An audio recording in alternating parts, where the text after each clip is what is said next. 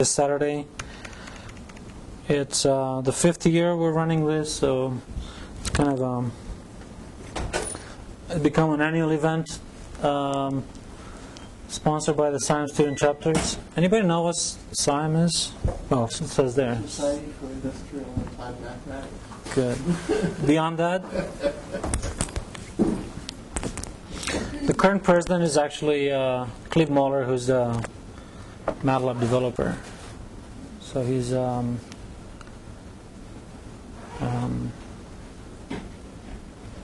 anyway. So we've had presidents from around the region too. So it's an interesting conference because it's a lot of people from Boulder, Denver, and other schools from the region go to, and usually the keynote speaker is. I think in particular this year is actually very good. So, so anyway, I think if you're interested in going, contact one of the people in the Science Student Chapter. I don't give names here, but if you email me, I can give you those information.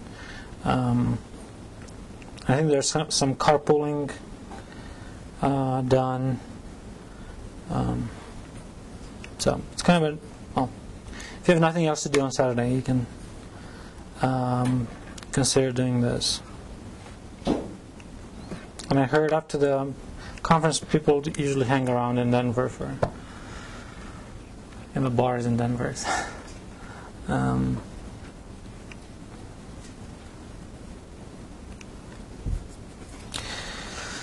Okay, so let's see how much of that homework I'm going to leave for Monday. So I want to talk today about Picard iterations. A little bit of that, a little bit of existence uniqueness, and I want to focus on equilibrium and basically the tools for analyzing these nonlinear systems, because they are very sort of sometimes can be very unruly. So let me set the stage here. Just say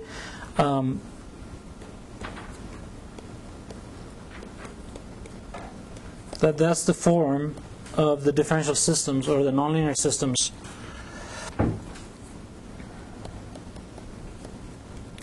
that we're going to consider. So basically this function capital F is going to represent all the right hand sides of your differential system. Okay? And it's a nonlinear function.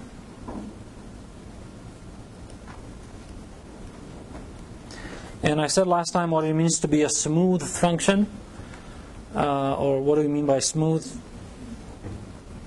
F, which would have sort of components, is C1 if pretty much the partial derivatives of all functions with respect to all variables, all components with respect to all variables, are continuously differentiable.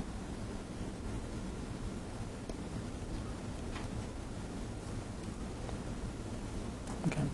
So it's very easy to come up with examples where this doesn't happen, where this is not the case, like powers, 1/3 power, for instance, we saw last time. So we're going to try to stay in this with this assumption. Then there is this existence and uniqueness result called theorem, which is true for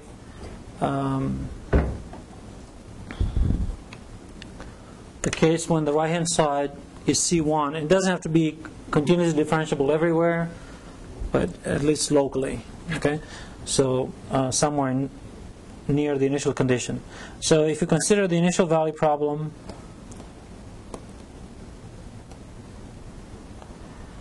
which says which gives the equation, and it gives the initial condition.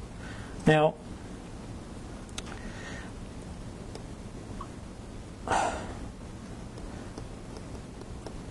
in the past we've given the initial condition only at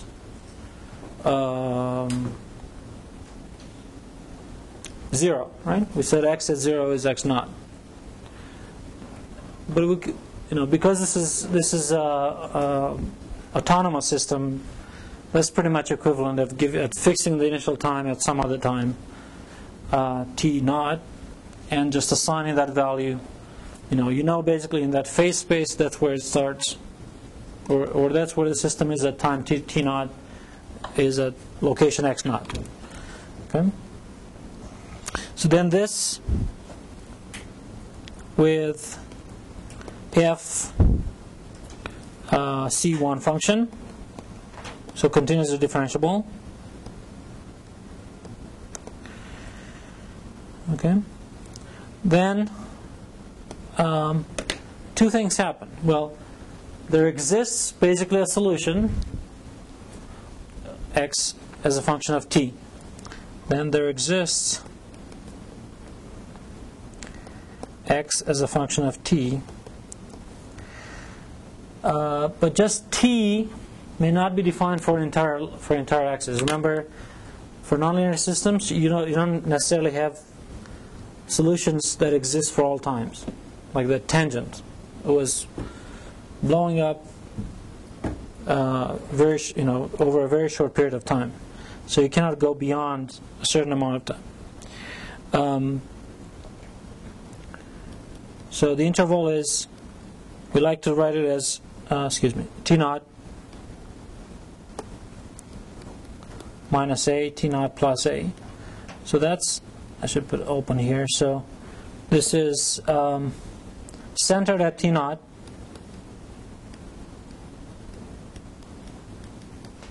and t naught plus a, t naught minus a just indicates like sort of the lifespan of that solution. So if your solution starts at t naught, then it exists.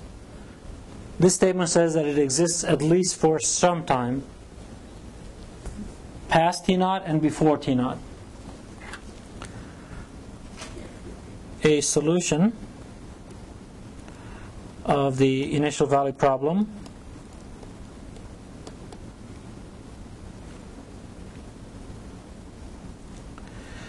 and it is unique.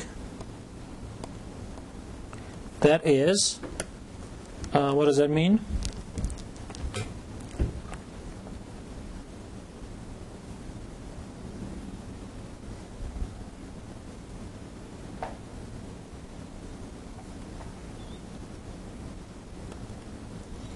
That is,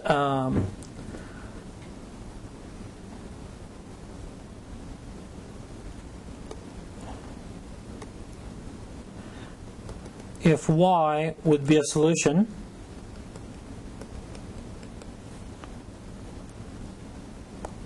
would be another solution defined on, let's say, t naught minus b, t naught plus b, then x of t is identical with y of t for t in this interval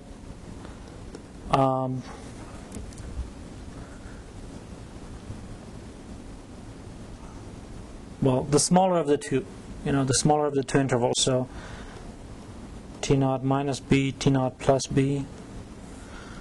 Let's say, I don't know, let's just say b is greater than a. Then it would be between on the smaller interval. Okay, so here's what I mean by uniqueness. Uniqueness means this is in 1D, n equals 1, so I can plot x versus t easily, right?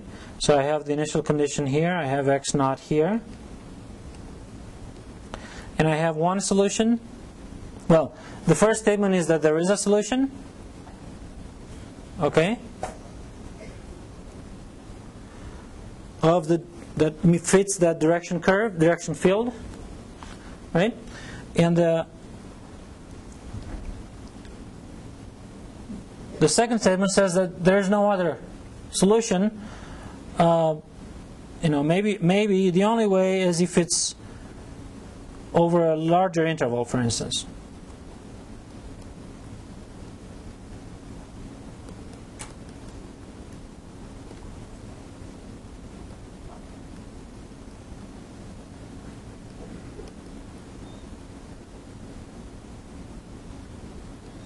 Okay, this is the only way two solutions going to the same point can be different, right? Does it make sense? So you cannot have so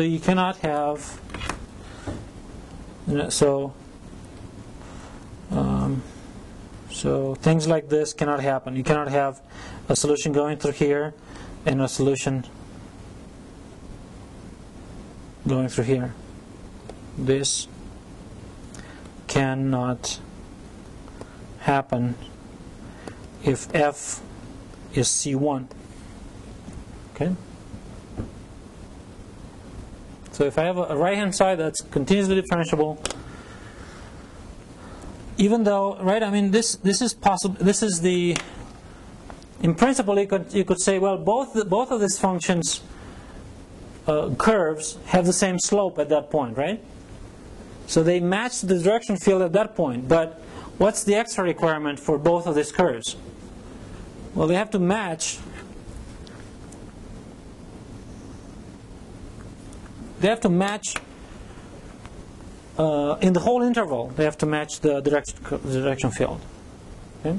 So when you have a direction field, like you've seen that many pictures, and you pinpoint an initial condition, then you can only find one curve that goes to that direction field, tangent to the direction field, going through that point. Okay? It's a non-trivial fact. In fact, if you've seen examples that if it's not smooth, so it's not continuously differentiable, if the right-hand side is not continuously differentiable, then this situation can occur. You have multiple solutions that go through the same initial condition. Distinct solution, right?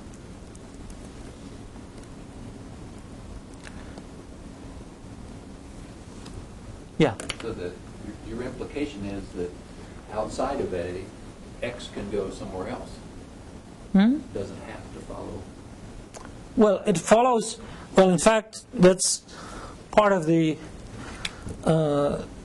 theory here is that if there is one that lives longer, right, then it has to match the initial condition at the end of the first one, right? So then it's again unique, right? And so it turns out that you can actually create this, starting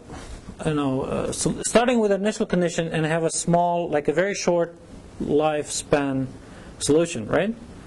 Maybe that's not the maximum lifespan, right? Maybe the solution lives a little bit longer, and then that solution lives a little bit longer, right? So in fact, there is a maximal interval of existence for a solution.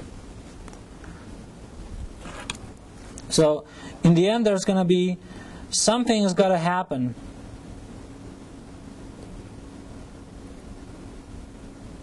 and for that interval to be maximal, right? It's possible that this solution goes to infinity, has a vertical asymptote, right? That basically says I cannot extend it any further,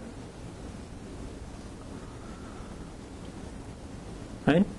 That's pretty much what it can happen in one dimensions. Because if there's no vertical asymptote, then you can actually go to infinity, then you can extend that interval, right? Let me give you an example. So again, this is the contrast with can happen if f is not C1. And the example was x prime equals x to the 1/3, right? That's a situation where you have one solution was 0 and the other solution was 0 and then it just departed, right? Both curves fit the direction field. That is, both curves verify this, but they're not the same. Okay? One is not an extension of the other. Okay, so about this interval of lifespan, about this lifespan, is a very important thing to sort of understand. So let's think about this particular one. Yeah. I have a question. Yes, please. X prime equals x to the 1/3. Does that equation have like any practical applications? No, it's just a very simple prototype of when the things go bad.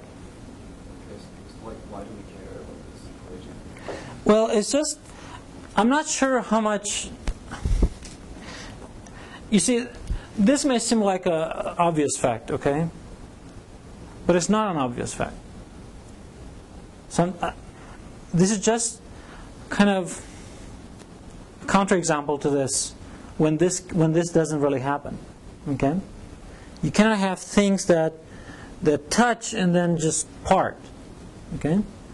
Why is this important? Because in 2 dimensions, and this is in 1 dimensions, but in 2 dimensions, what happens is the following: is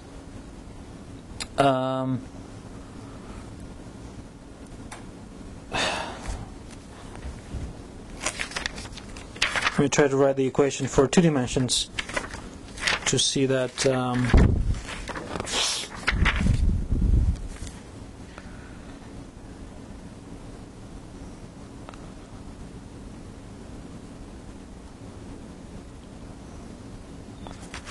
Okay, I just want to pick that on that van der Pol. So x1 prime equals x 1 minus x1 cubed plus y plus x2, and x2 prime equals minus x1. Okay?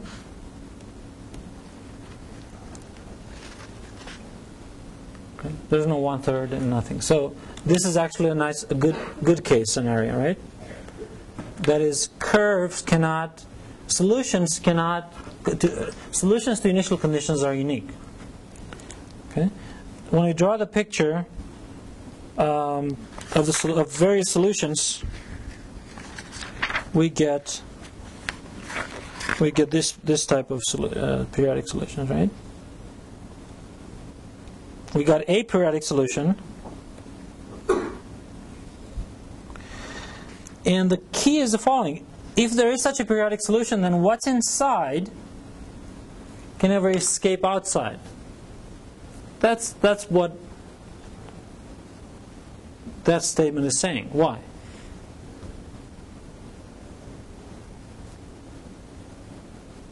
Eventually it'll get to the solution and stay there. It never touches this.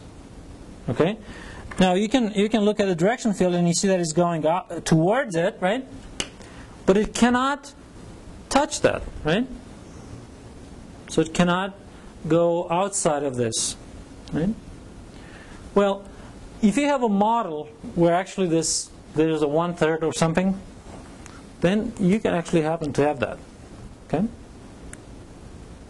So in 2 dimensions, in multi-dimensions, that can actually happen. You can have, in other words, the type of reasonings that works for these won't work for those situations. Okay? And I don't have to look too far to give you an example. So this is existence and uniqueness is okay. I mean, because what is F?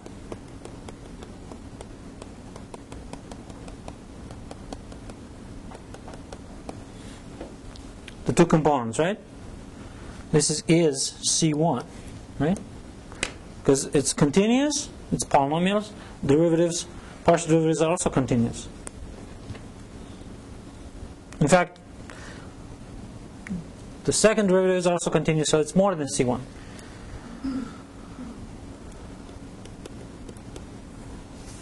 Of course, this example is probably, but it's that that thing from the central forces. So mass times acceleration is gravitational force, so it's minus k over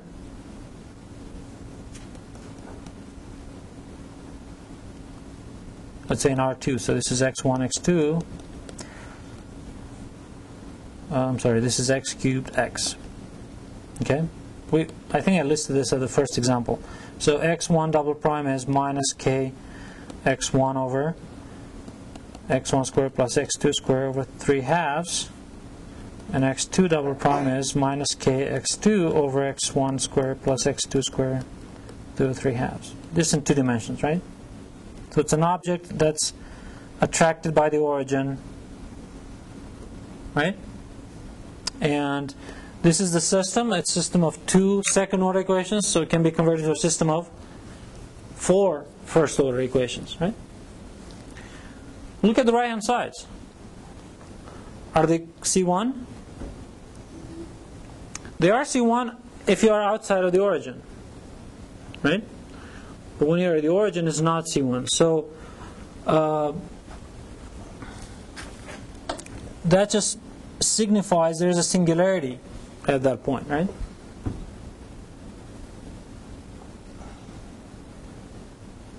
So these are rare, and actually, well, these are the kind of difficult cases to study. The ones where you don't have the uniqueness, where you don't have that kind of property. But in 4 dimensions, it's already kind of tough to talk about bounding boxes. Like, even if you have a periodic solution, and you do, right? What's a periodic solution for this? Well, it's a ellipses, right? In fact, I think all of them are ellipses. But the fact that you have ellipses doesn't really tell you that solutions, inside don't go outside, because this is just 2 dimensions. We're in 4 dimensions, right? So we have a lot of freedom to go around curves. So in that scenario, there's the analysis would be different. Would say not a curve bounds a region, but like in 3D, a surface bounds a region, right? So or in 4D, it would be a hypersurface. But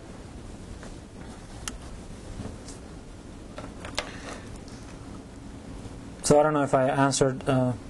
Yeah, this is just a toy thing. I mean, it's just a toy thing to kind of highlight how important this existence uniqueness really is. Okay. Now, how do we prove such a thing? Okay, that's actually something I will kind of leave it for towards the end, the precise proof. But the idea is the following. And this idea works in 2 dimensions, in 1 dimension, n dimensions. But so how do you prove this? Again, all I'm saying is not a trivial thing. It's not a trivial fact.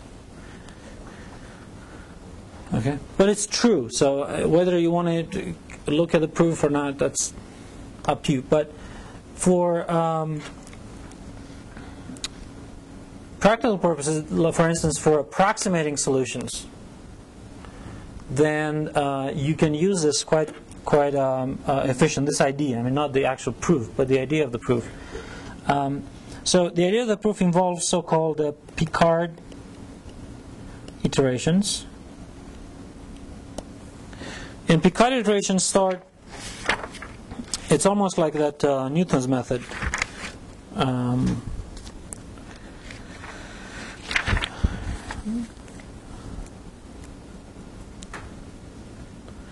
There is actually a typo in the book on page 144. So let me make sure we get that. So let me do this for n equals 1, and you'll see what that is very similar to NEN. So we're just looking at a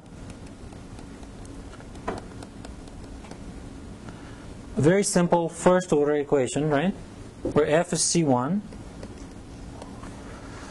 And we'd like to approximate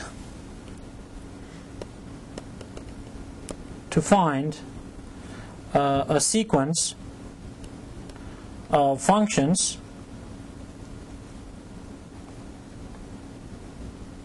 and let's call that u1 of t, u2 of t, u3 of t, and so forth, such that the limit of this sequence is the actual solution of the initial value problem. So I should say what the initial value problem is. X of t naught is x naught. Which, remember, it's like we denoted by this as well. So it's the flow. It's what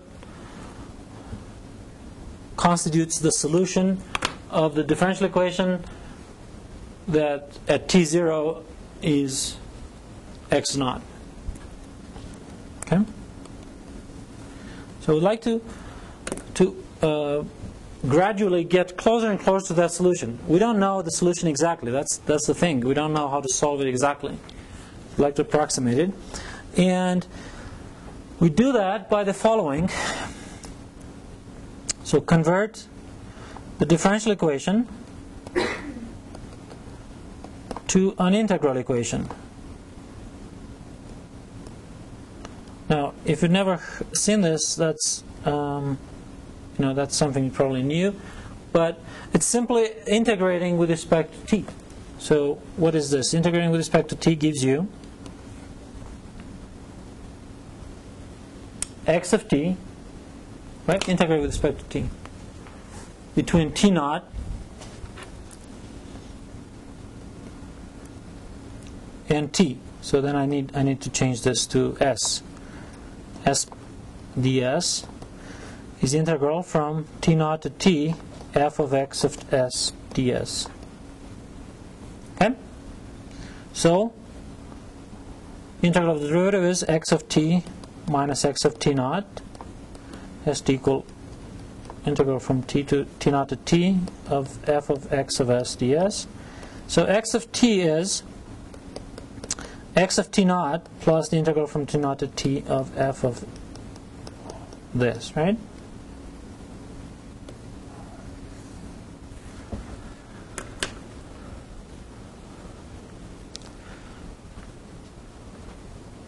So in other words, now if I give you a function, x, how are you going to check that x is a solution or not? Can you check it by verifying this equation instead of taking the derivative of x? Right? How do you check it? X prime equals f of x? Well, I give you a function x, you differentiate x with respect to t, and you see that it's the same as f of x. Here is similar. If I give you an x, well, you would have to integrate f of x, add this constant, and get x of t, right? But they're equivalent ways. So that's basically the integral form of that differential equation. And now the idea is the following: is start with so this I should say is x naught here. So start with an initial guess.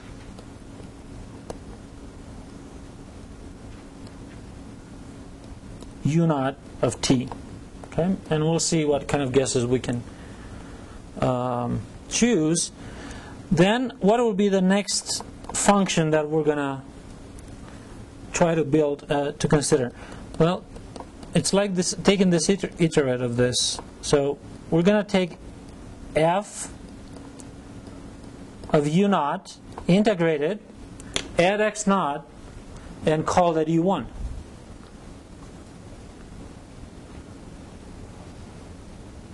Okay? If by chance our guess was actually the solution, then u1 would be the same as u0, right? Would be the solution here. So if we start with the solution as initial guess, then when we construct this new function, then we stay, right? Always stay there. if we don't start with well, and we usually don't know the solution ahead, right?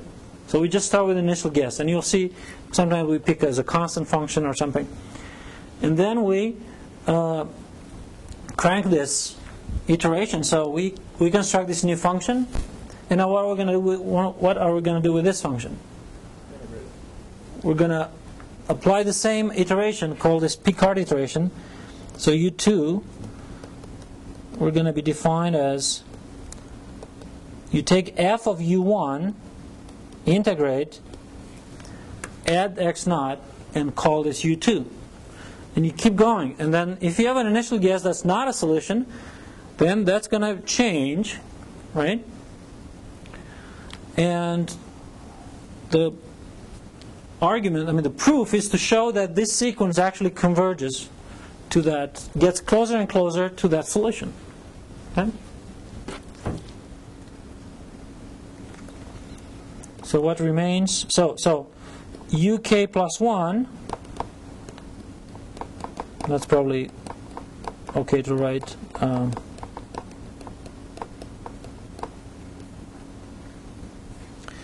This is the iteration at time k, at step k. So this is the kth iteration.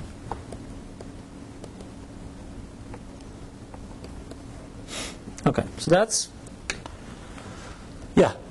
Curious what conclusion that one could make if the integral could not be computed. Explicitly? Yeah. Most of the time it cannot be completed explicitly. So how would you articulate?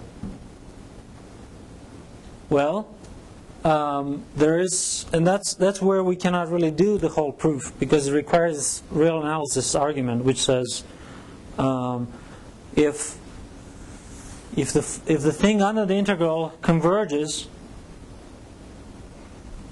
to something, then the integral of that integrand converges to the integral of that something. Okay, so we don't have to do anything explicit here. In fact, the proof doesn't use any explicit, but it uses results from analysis that, I don't know, everybody has head analysis. Probably not, right? If you had analysis, then you can actually make this precise. Okay. So all I want to say now is and again, later in the semester we can look at this in a more precise fashion. But I want to show you how you can actually use this. So it turns out that if t minus t naught is not too big, is small, and that's where that a comes in, right? So for some small deviation from this t naught, so t minus t naught less than some a, then this uk, as k goes to infinity, converges to something, as you've seen probably. So let me put it like this: k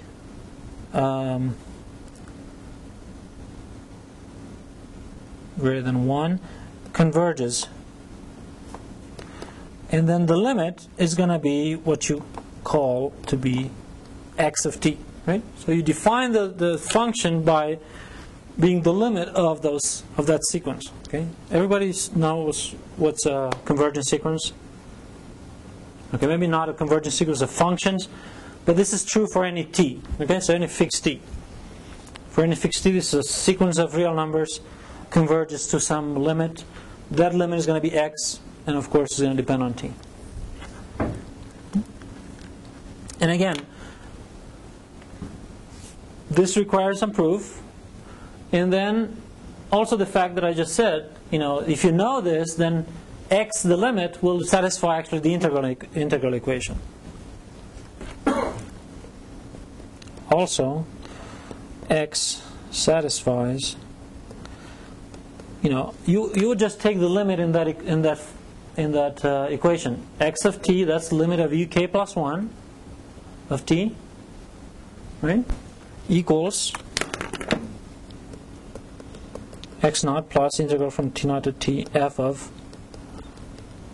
the limit. So it means this is a solution. So it goes to the solution, right? It tends to the solution. So this Picard iteration pinpoints or gets in the limit the solution, but for a very small time interval. In fact, can you guess? Well, can you imagine choosing a different initial guess, maybe farther away from the actual solution? Then what's going to happen with the sequence? It's going to converge, but for an even smaller time interval around t naught, right? So this is going to depend on what our initial guess will be. Let's look at it. I mean, the one example, and again, the typo is in this formula, right, on page 144. There should be f under the integral, f of uk. Of course, if I have just the equation x prime, that's the growth, exponential growth, right? If I only have that, let me change it to put a times x, okay? X prime equals a times x.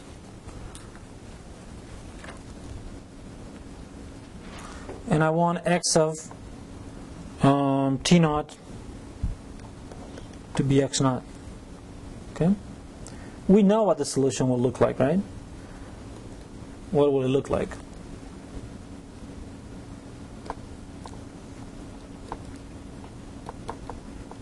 Let's say a is positive, so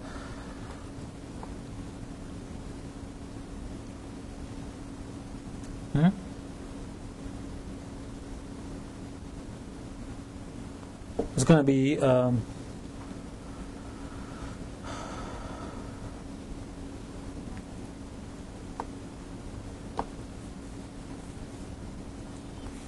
so the actual solution is going to be what? It's going to be x naught e to the a t minus t naught.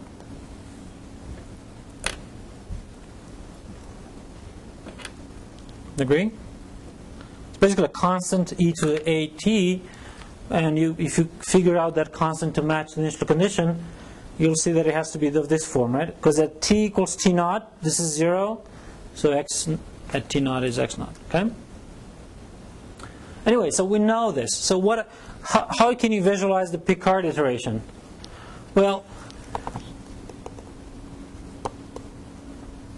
just to convince yourself. I mean, that's important, in this simple example to visualize this Picard iteration, and then, because in many other cases you won't be able to visualize any of this. Okay?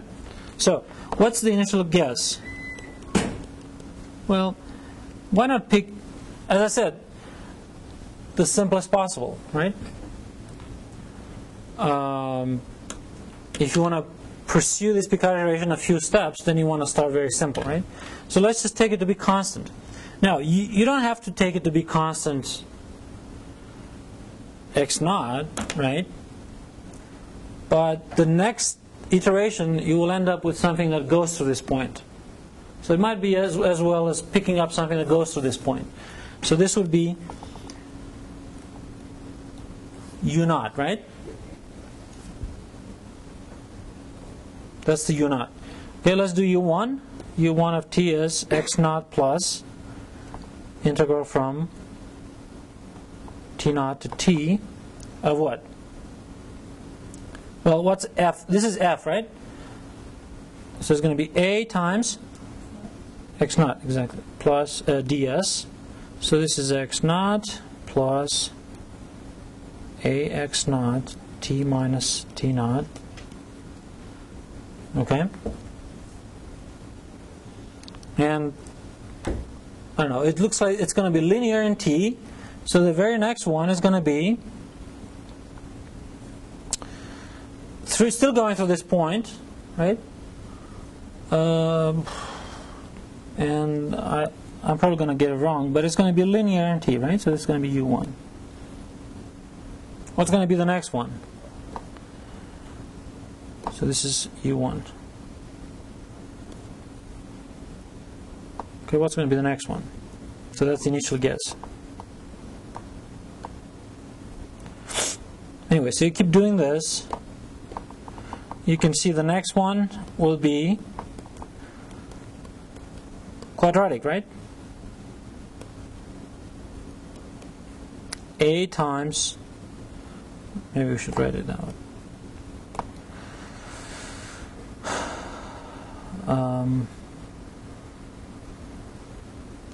X naught plus a x naught s minus t naught. So when you integrate this, it's going to be what? X naught plus a t minus t naught x naught plus what's the other term? Is a squared x naught, and it's s minus t naught integrated, so that's going to be t minus t naught square over 2, right? So this is going to be quadratic. It's going to be a parabola going through that point, and of course it has a very specific orientation. Yep.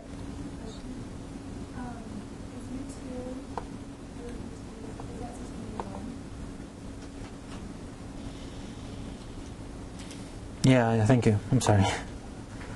I jumped u1, right, and this is u2. Thank you. u2. Okay. So now it's okay? All right, thank you. Right, so what you see is you see this sequence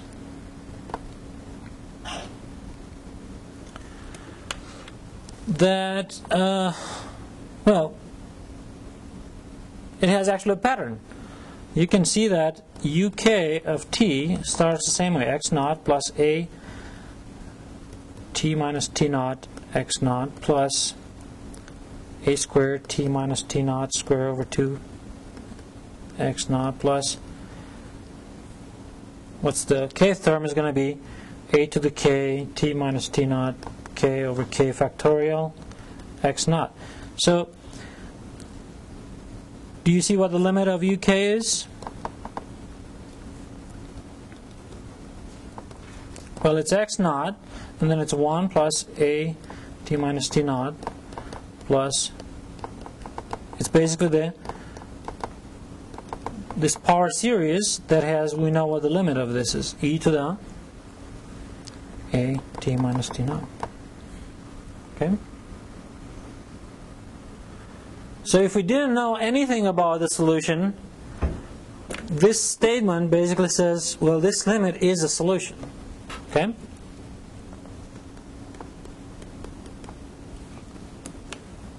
Okay? So, and this actually gives you the solution even when it's not possible to write down the solution. This limiting process, right? Is this how that p-plane or ODE solve approximates? No. Okay, there are other ways, well, there are more efficient ways to approximate a solution. But this Picard iteration is kind of should give you an idea of what it takes, like in 2 dimensions or in 3 dimensions or in n dimensions, to make that statement. Give me the initial condition. I look at the differential equation, differential system, right-hand side. It's continuously differentiable. Well, then I know that there is only one solution. How do I know? Well, because well, I know there is a solution. I haven't showed you why it's unique. I know there is a solution, right, that matches that direction field. How do I know? Well, it's basically a limit of this Picard iterates. Okay? In fact, one can do the same, exactly the same. In fact, I think that's one of your homework. To show that if I have an n by n linear system,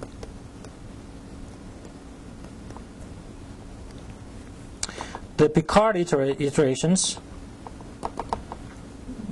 to show that for this, the Picard iterations, in this case, I don't know, they're vectors, right? Vector valued. And the limit of that is what?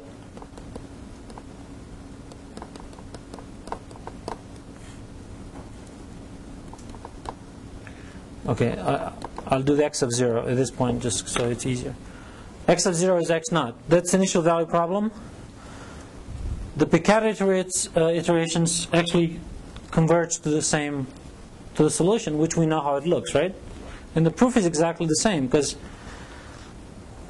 you start with initial guess, which is constant, and then you get all those basically the terms of the Taylor expansion of this exponential. So I think that's something you can check for yourself. There's another example in the book that it's more explicit. See example on page 145, for which the matrix A has complex roots. So this is the rotation. Purely complex, purely imaginary, right? Plus and minus I. And again, do look at how the Picard iterations are being generated, and you will see that it actually, in the limit, you get exactly the solution. Okay.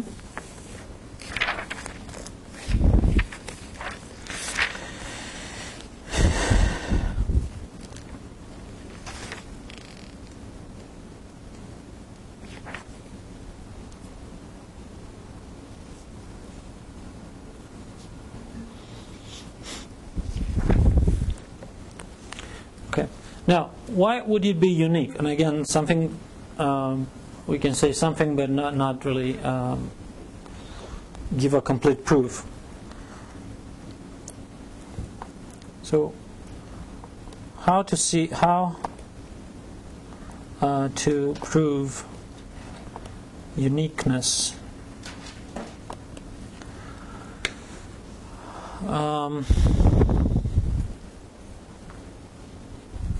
Well, let me just list this here, which again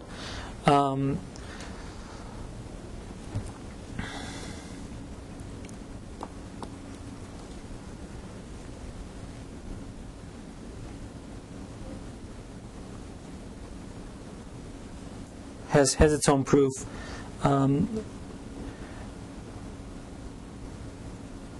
Let's say I have x of t be a solution of this nonlinear system with initial condition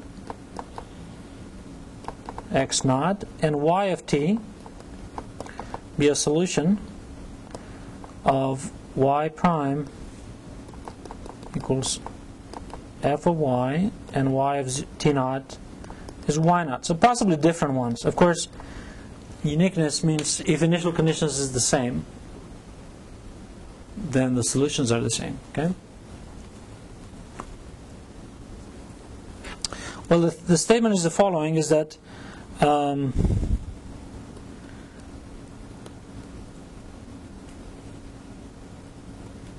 exists a time interval t naught minus delta, t naught plus delta, and a constant k such that you can measure the distance between these two solutions at time t between these between this time interval. So the difference between the x of t and y of t is a constant k. That constant k, the distance between x naught and y naught, e to the k t minus t naught, for t in this interval. Okay? So what does this say? This actually says more than uniqueness. So this has a But let's first understand what it says. It says that if I start with two initial conditions that are, some distance apart, okay?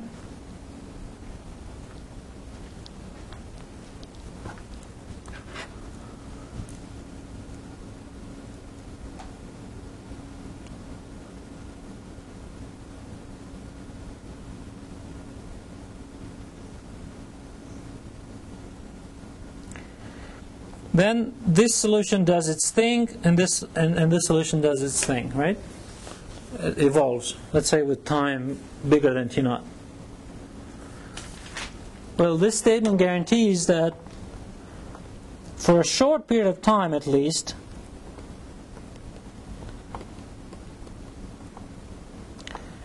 the distance between the solutions at time t is no bigger than this, okay?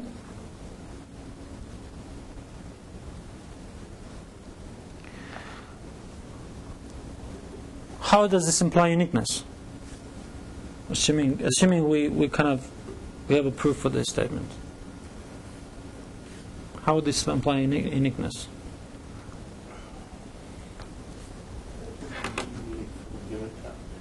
Deviate from a given space, therefore they are judged to be equivalent. If the initial conditions are the same, right? Because this doesn't say anything about them being different, right? It says if you start with initial conditions that are the same, x naught and equal y naught, then this guy is 0. So then this guy is less than or equal than 0. But this is also positive, right? So how can a distance be negative? It has to be 0. So it means, so this implies uniqueness. In particular, this theorem, again, that is given here without proof. And again, the proof is not difficult. It actually relies on that integral statement, and I'll show you. But I'd like to get through to the nonlinear techniques really fast, especially for the project. Implies uniqueness because if x naught is y naught, this means that x of t minus y of t is less than 0, right? At least for that small interval. So it means x of t is y of t. So it matches that for that short interval. How do we know that it doesn't depart at a later time? Depart. Well, so it means that if I start with a solution, for a very short time, it has to stay the same, right? How do I know it doesn't go like at some time it departs? Well, if this is at time t equals t0, at any later time, like later time t1, I can take that to be my initial condition, and then I'll be able to figure out that there is a solution and it's unique, right? And they still stay together, right? For a little bit more period, for a little longer. And then at the new time for a little longer, right? One thing that we will never know is how long is it going to take for the solution to exist, and that's the time span, okay? And that may be finite. It may actually be that this goes to infinity, infinite time, right? But for as long as they exist, it's always unique. Okay?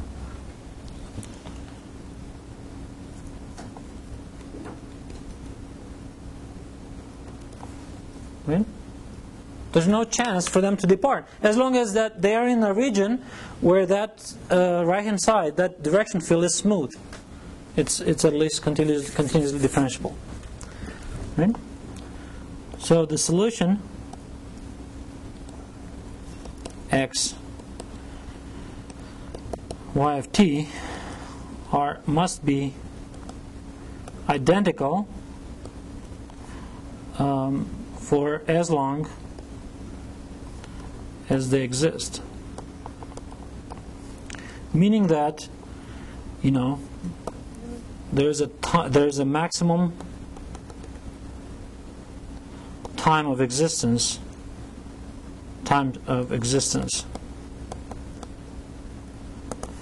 is basically t less than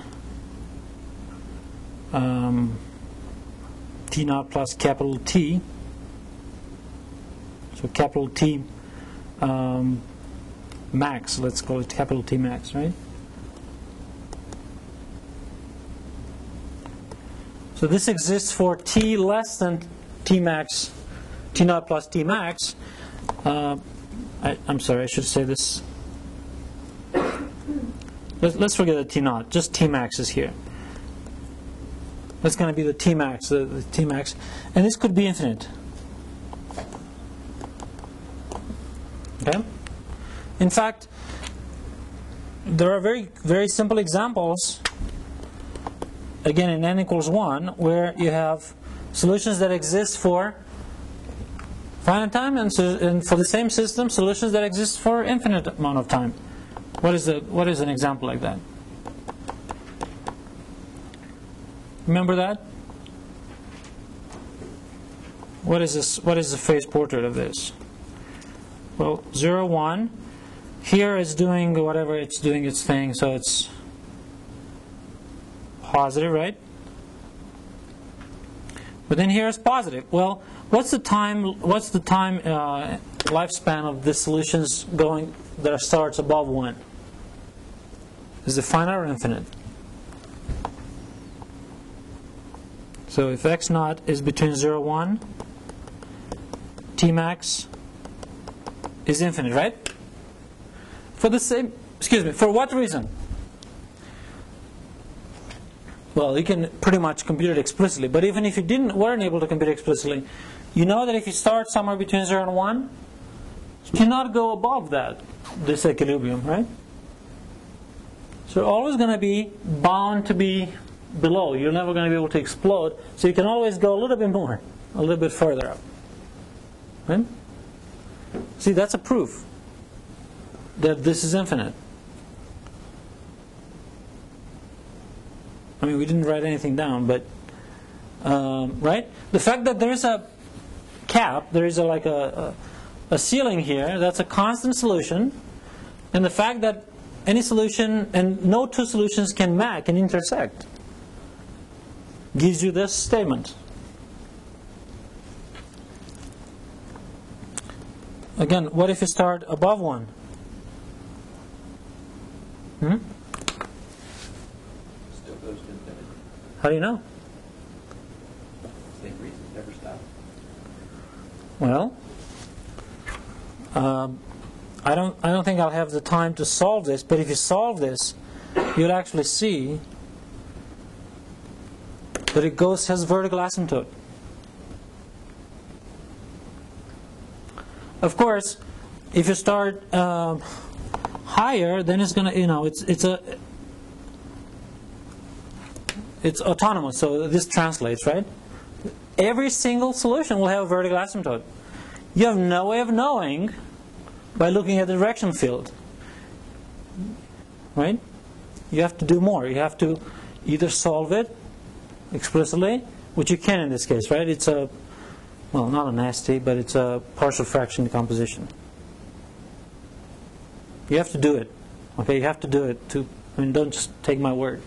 But you will see that actually the solution is, it just takes off and then just, it's faster than an exponential. It stops at a time that is depending on the initial condition, but it stops. So this is finite. Of course, it depends on x naught. The closer x naught is to 1, the longer lifespan is there, right? Of course, on the other side, it's infinite. Okay? Very different than linear systems. So if this happens in 1 dimension, imagine what happens in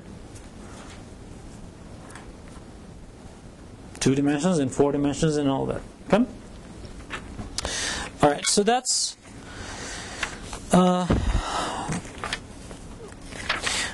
There's one other thing here in this chapter which talks about variational equation, and I promise I'll come back to this because it's important. But I want to get to equilibria. So variational equation will come back later. Not too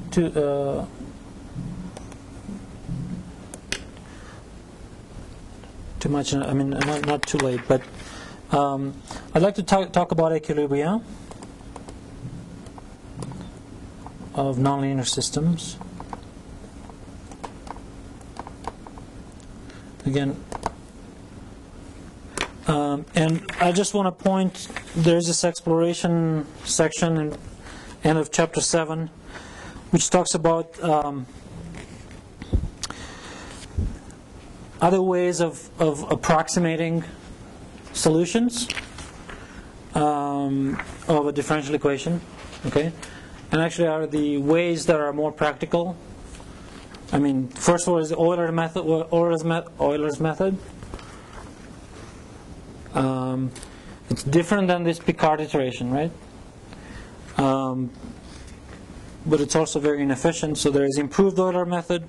There's Runge-Kutta method. These are numerical methods for solving differential equations. Okay, and they are different in nature than the Runge-Kutta. But in some cases, different nature than the Picard iteration. But in some cases, the idea of the Picard iteration is actually can be used in, like when you talk about partial differential equations and other things.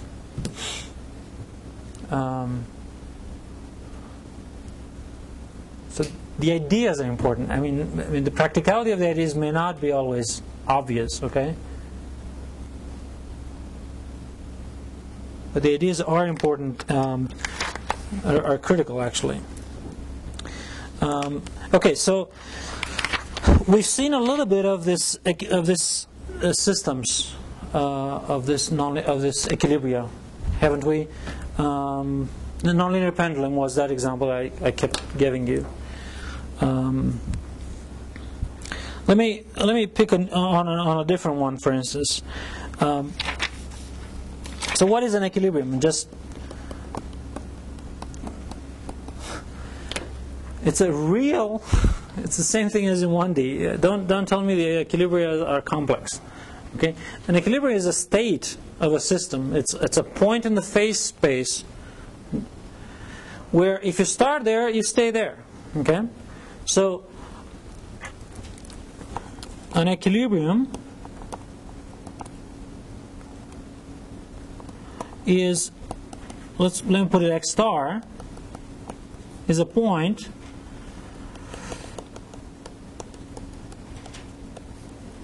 such that x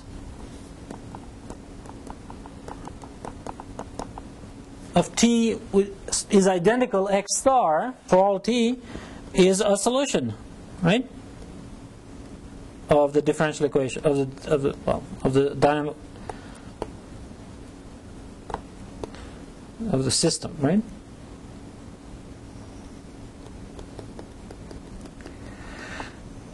Now, how can a constant be a solution? Well, x prime of that is 0, so f of x star has to be 0. So, f of x star has to equal 0. Okay?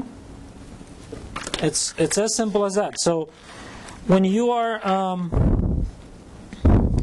seeking equilibria,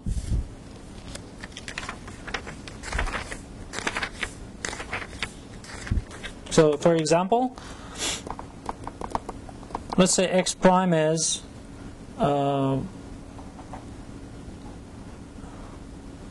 x minus y squared, and y prime is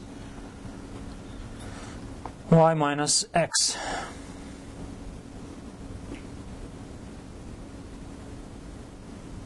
It's a nonlinear system. Bad news.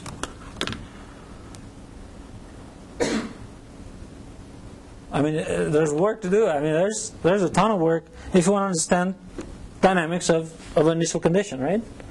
Of a system that has initial conditions, given, and but at least one thing it's easy. Well, it's easy in principle. Is equilibria are points for which the right-hand side of each equation simultaneously is 0. And you end up with an algebraic system. Well, it's still nonlinear, so it's still a bad news, but it's not a differential system. It's just a system of equations. Well, you can solve, whether you can solve it explicitly or not, that's another story, but obviously in this case you could. So what do you get? Y equals y squared and x equals y. So you get y equals 0 or y equals 1. And for each y, there is an x, right? So what are the equilibria in the xy in the phase space?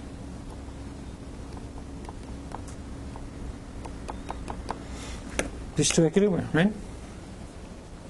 So, I mean, again, you could end up with some system of equations that is very difficult to find even the equilibria to solve that explicitly, right?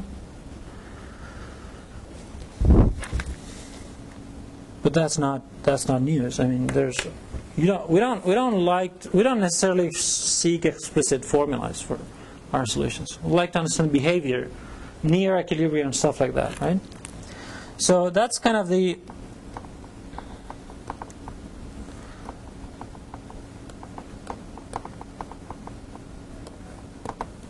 there's kind of the two major discussions. How can you capture the behavior near equilibria of your nonlinear system, and can you capture the behavior far from equilibrium? Well, near equilibria is a lot easier than far from equilibrium. So this would be sort of local behavior, whereas far from equilibrium would be a global behavior. You'd like to understand the picture globally, away from equilibrium. Well, near equilibria, the story is somewhat easy, somewhat easy to explain, but it's not necessarily true in general. So let me give you an example. So let me have this example here. So x prime equals x plus y squared and y prime equals minus y. I could have done it for the one above too, but okay. So it's kind of somewhat similar. What's the only, well, in this case there's only one equilibrium because y has to be 0 and then this has to be 0, so x has to be 0, right? So it has only one equilibrium, 0, 0. Okay?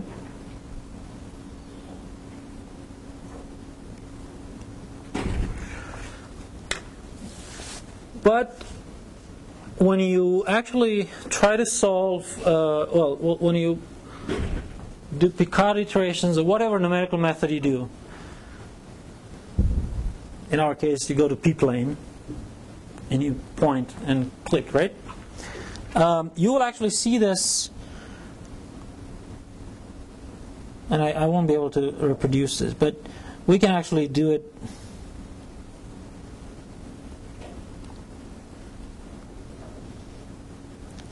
I'll just save the time.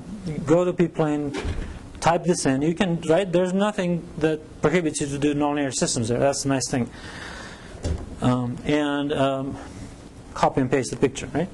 And you will see this kind of, it's a twisted, it's not a very standard, right? still, there is something you can actually explain in this picture from the because near this equilibrium. Okay, near this equilibrium, you can actually what we call linearize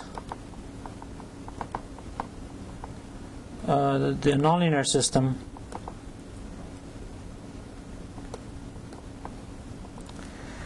near 0, 0 would actually amount to the following. So instead of x prime equals f of x,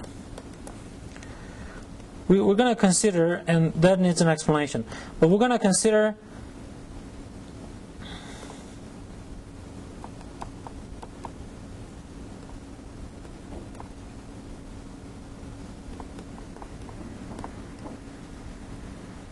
the following system. And what do I mean by this? This is the Jacobian. That's the matrix of the partial derivatives evaluated at this equilibrium point. So in our case, well let me say this is at x star, near x star. Okay, in our case x star is 0, 0. Maybe I'll put it like this. So it would be x prime equals this Jacobian at 0, 0 times x, right?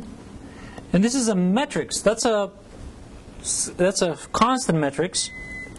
So df is partial of f1 with respect to x. I think I have x and y. So let me do f and g. So then let me say f is little f little g. So then it's going to be partial of f with respect to x, partial of f with respect to y, partial of g with respect to x, partial of g with respect to y. Okay? So what is it in our case is 1, right?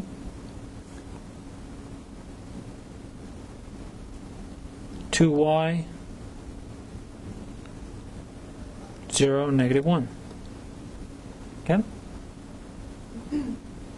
I just take the partial derivatives of little f and little g. But you see, I don't stop here, but I actually evaluate this at the equilibrium. At the equilibrium. So at 0, 0.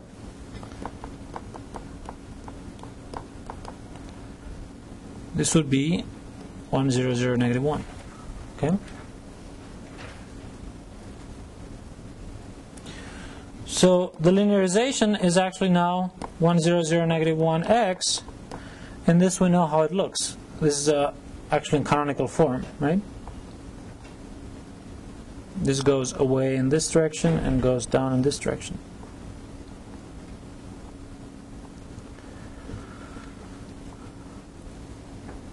Okay? So when you compare these two, what can you say?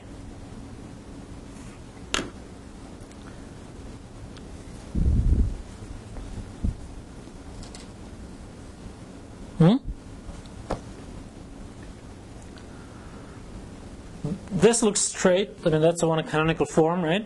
That is like a little bit deformed, but it's not too badly deformed, right?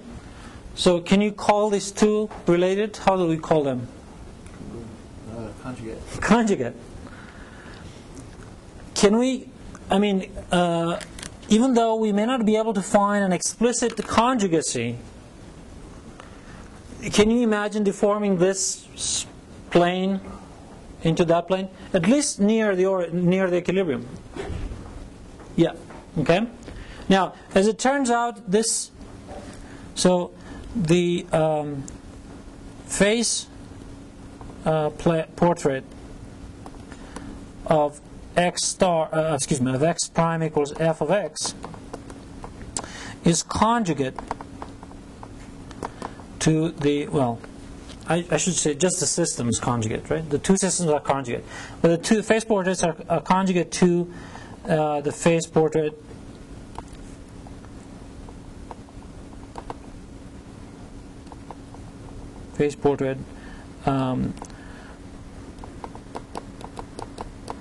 the linearization. And in general, this may not be explicit, but in this case, there's actually an explicit form. Okay, here's y. H of xy is x plus 1/3 y squared and y. Okay, and you'll say, how on earth did we figure this out? Well, and it's hard. It's mostly impossible to figure out the conjugacy in general, unless you see some very sort of clear patterns. How can you verify? So if somebody gives you this and says, check this is a conjugacy, how would you do that? Well, you can simply do the following. You can simply say, well, this would be a nonlinear change of variables, right? Think of this as a nonlinear change of variables. A map from R2 to R2 basically assigns to points, but ones have some x and y coordinates. So if you have this u and v as the new coordinates, well, just take u prime and v prime and see what they look like in the new coordinates, what the old system looks in the new coordinates. So u prime is x prime plus 2/3 y prime. V prime is just y prime, right? So this guy is minus y, that's the old, right? So this is minus v, right? When you do this computation here, x prime, and you plug in x prime and y prime, you get x plus 1/3 y squared after you do that computation, which is u. So you see, u prime equals u and v prime equals negative v.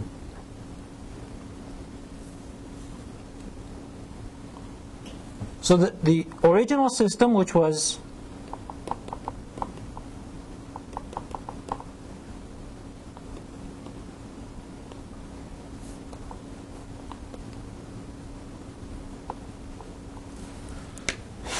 right? The original system, through this nonlinear change of variables, has transformed into a linear system, right? Okay. So that's actually something that it can be done always, but may not be done explicitly. Okay.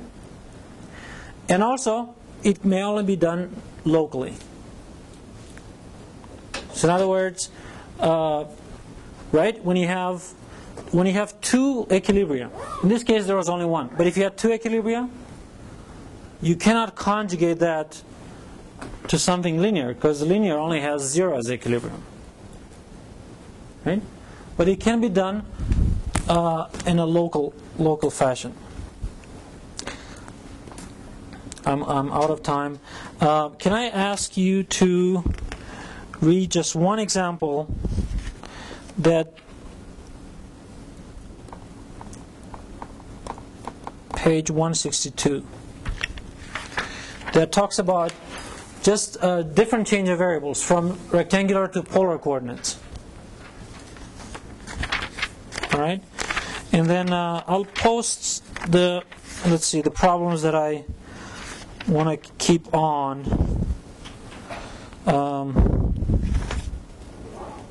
Well, actually everything except number 9, which is in polar coordinates. But if you read that, you'll be able to do that as well. But I won't necessarily ask you to do that, number 9. Okay? Thank you.